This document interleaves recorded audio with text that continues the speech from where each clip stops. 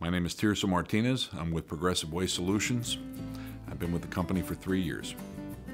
My company has been involved with the Alvin-Manville Area Chamber for several years. I have been on the board since last year.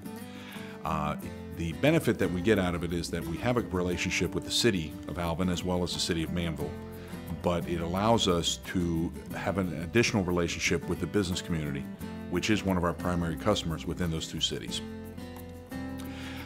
We have become involved with the Chamber in a business roundtable, which has become important for us in other communities.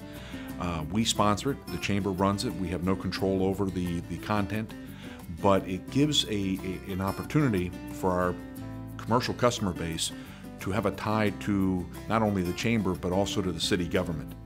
It gives the commercial end of the community a voice in the government they don't normally feel they have. It's a nice little luncheon. It'll involve some city officials, some members of the business community. It's all by invite. And at the end, what happens is that they get a chance to get that one-on-one relationship that is normally reserved just for residential members of the community. You know, over years, the makeup of the community changes.